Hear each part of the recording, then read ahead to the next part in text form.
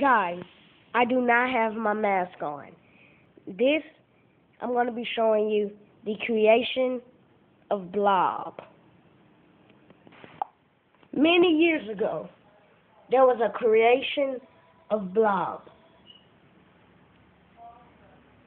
This is when he was first without the mask, when he morphed into the mask.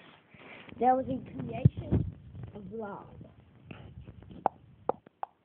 Second, it came to the mask or to the face. He chose this. Blob is a great friend of Jordan. Blob had a choice. He had a choice to leave the mask alone or take it. But his parents told him to let it go. But he didn't. Now he tells the problems of other YouTubers that making. He tells the problems. For example, like rice gum.